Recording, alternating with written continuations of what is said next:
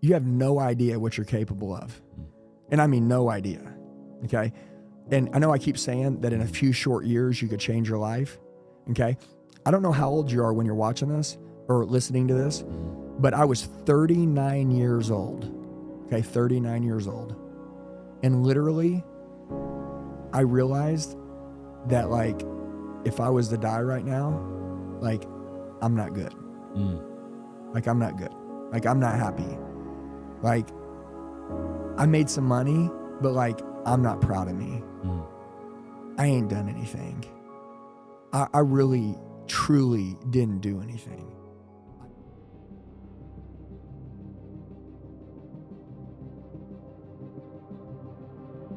I said that term in the beginning, that people that come from nothing can end up with the most. I really, truly believe that your problems that you have are really not big problems. They're really not, okay? You just need someone to tell you they're not that big, because we get in our own head and we try to tear ourselves down. People are their own greatest asset or their worst enemy. It's just the truth. And 99% of us, we're our own worst enemy. Enjoy the state of discomfort. You know, I hear all this shit about enjoy the suck, enjoy the suffer. Do you guys hear people say that? Like, lean into the pain, enjoy the suffering. Dude, I don't know about you guys, but I'm fucking like, I love discomfort. Discomfort isn't uncomfortable. You know what's discomfort? Who in here is going backwards on their year-to-date this year? That's fucking uncomfortable. Okay? You know what's uncomfortable? Going home and explaining to my wife that we gotta fucking tighten up. Okay? That pisses me off. And some of you, it doesn't piss you off.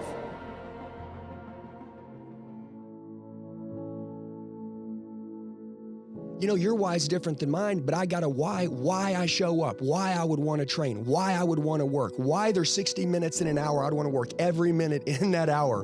Why? If I don't have that why together, wipe it all out.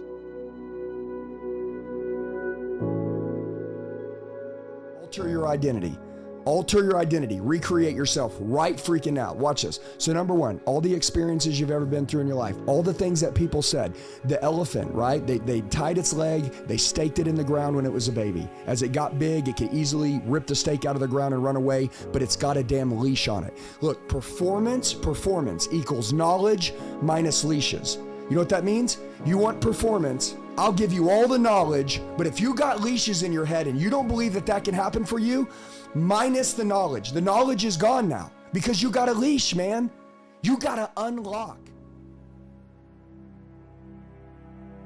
What if I say, well, what if I do it and it don't work? Well, dude, winners say, I can't afford to be in the same place next year and it not work.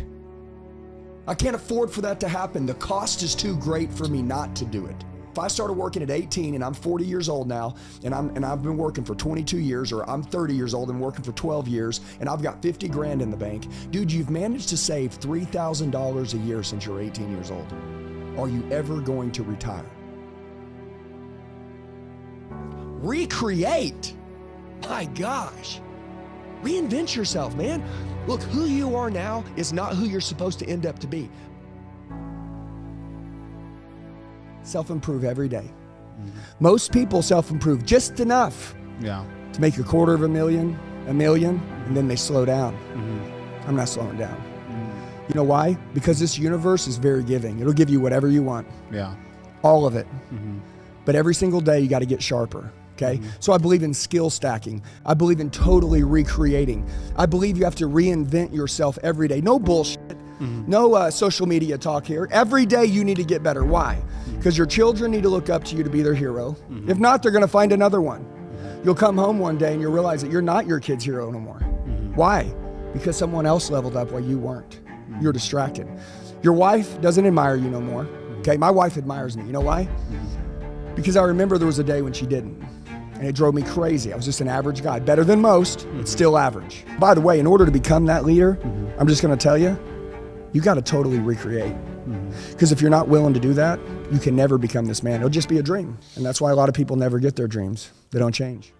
So our goal is that I want to make enough noise and shake people to death so they can realize that, look, your wife deserves more. Your kids, listen to me, if you won't do it for you, do it for your kids.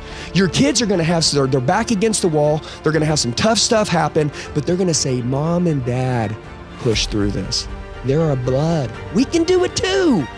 But guess what? You freaking quit. So will they.